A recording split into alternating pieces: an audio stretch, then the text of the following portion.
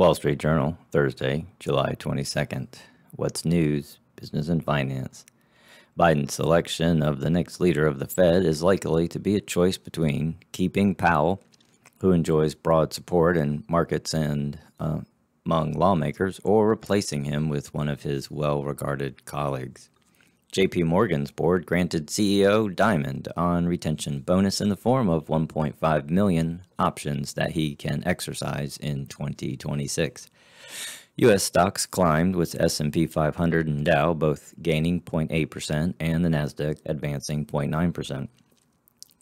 Assets under management at Ant's flagship money market fund fell to their lowest levels in years as the company faced pressures from Chinese regulators. Musk said that he and his rocket company SpaceX hold Bitcoin and cryptocurrency he generally sports despite having concerns about its environmental impact. Greater demand for medical devices, drugs, and consumer health products helped boost Johnson & Johnson sales and profits. Coca-Cola raised its outlook for the year as reopenings lift soft drink sales. ESPN said anchor Maria Taylor is leaving the network after the two sides failed to reach an agreement on contract extensions. Worldwide, states unveiled a $26 billion settlement with the nation's three largest drug distributors, McKesson, AmerisourceBergen, and Cardinal Health, and drug makers Johnson & Johnson to resolve thousands of opioid crisis lawsuits. PG&E said it plans to bury 10,000 miles of power lines to reduce wildfire risks throughout Northern California at an estimated cost of up to $20 billion, reversing its earlier stance. The battle between vaccines and the Delta variant of coronavirus is coming to a head in the UK and is being closely watched by the rest of the world. Pelosi rejected two Republicans put forward to serve on the Democratic-led Select Committee investigating the January 6th assault on Capitol, prompting McCarthy to yank his other three selections.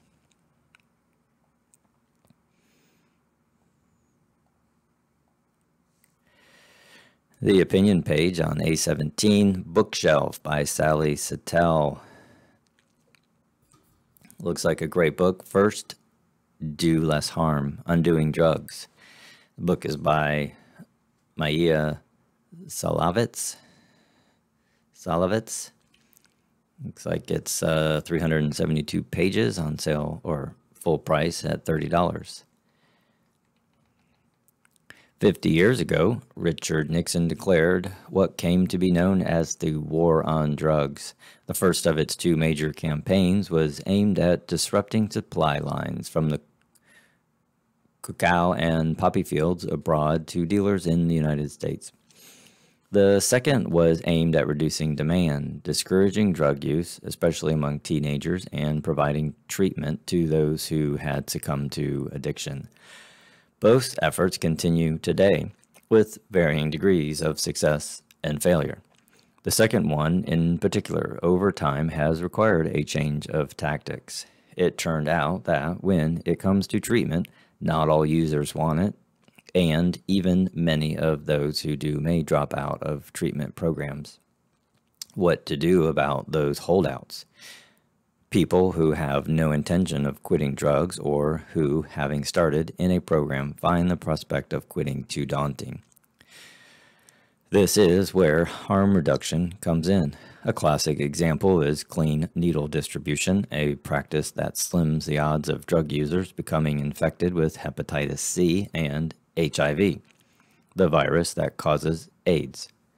Harm reduction workers meet people where they are at, as the slogan goes, without judgment. The approach is part of a larger effort to mitigate the effects of drug rehabilitation or prohibition, e.g., the reluctance of users to seek medical help out of fear of arrest or to enter programs geared towards abstinence. The effort extends to providing apartments, the housing first approach, where drug use is condoned. The idea is to embrace users and nudge them towards social functioning, even towards abstinence, but on the client's timeline. Science journalist Maya Salavitz has been an avid participant in the harm reduction movement. Since her day of heavy drug use and undoing drugs, she tells her own story and others the first popular account of the movement's people and politics. In 1986, the 20-year-old Miss Salavitz was living in New York's East Village, having been suspended from Columbia University for dealing cocaine, and now injecting cocaine and heroin. At the time, she didn't know that needle sharing put her at risk for HIV when an acquaintance warned her against sharing needles and, if she did share, urged to run bleach through the syringe. She was furious that such information wasn't widely known. 3 years later, shriveled to 85 pounds, she had freed herself of her addiction with the help of treatment and was eager to get on with my life. Most of all, she wanted to be a journalist and spread the better information about AIDS and addiction. She began contributing to The Village Voice and Newsday, working as a producer at PBS, and eventually wrote or co-authored several books, including Unbroken Brain in 2016, in which she argued that addiction is the product not of a diseased brain, but of a variety of forces, including family, peers, culture, genes, and chemicals. Early in Undoing Drugs, we are introduced to a social worker named Edith Springer, a former drug user herself, now regarded as the goddess of harm reduction. After meeting a man from the United Kingdom who was running a project that handed out clean needles, Ms. Springer began distributing bleach kits in 4 lone sections of the Bronx and Brooklyn. In the 1980s and 1990s, Ms. Salavitz reminds us the war on drugs enjoyed wide public support, and almost all addiction professionals insisted that abstinence was the only path to salvation. Unsurprisingly, Ms. Springer met with hostility and anger as she tried to advance the idea of harm reduction, as did others. A Puerto Rican activist, Yolanda Serrano, who organized hunger strikes in the AIDS ward at the Rikers Island jail, demanding medical attention for inmates, a San Francisco consortium of rebels and researchers who promoted the idea of cleaning needles with bleach, and the late Chicagoan Dan Bigg, who helped get a medication called naloxone, an antidote to opioid overdose, out of the hospitals and onto the street. By reframing drug policy to target harm rather than highs, Ms. Salavitz writes, such activists popularized once radical ideas and forever altered the debate. And indeed, harm reduction has become more mainstream. Only this March, Congress appropriated money specifically for programs that distribute clean needles and other supplies intended to protect users from themselves. Deeply researched and character-driven, Undoing Drugs is a vivid social history. Ms. Salavitz, who sees harm reduction as radical empathy, alludes throughout her narrative to the rights of drug users. Surely, she implicitly asked, they have the right to be treated with dignity, to receive proper medical care, and to have access to pertinent facts. The answer is yes, but one has to wonder, are there no responsibilities alongside such rights? Ms. Salavitz tends to present even the more radical form of harm reduction as an unambiguous social good. But addicts exist in a social context, and what may help one person may hurt another.